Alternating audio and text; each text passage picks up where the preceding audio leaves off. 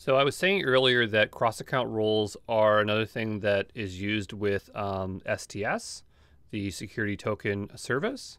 So let's talk about why we'd want to make cross-account roles.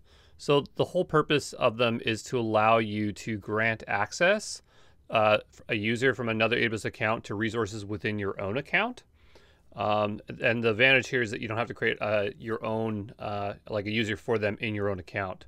So here's an example where we have account A. So I have an account in that one, and the account B wants to grant me access to specific resources.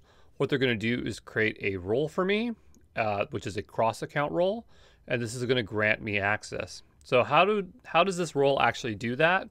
Well, there's a policy that's attached to it, and to that role, and it's granting me access to assume role.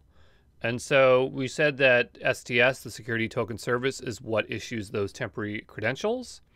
And we saw there was a bunch of actions, one being web identity assume role, the other one being assume role. So assume role is what is granting us access across account. This happens seamlessly, so you don't have to do anything. But yeah, that is cross account roles.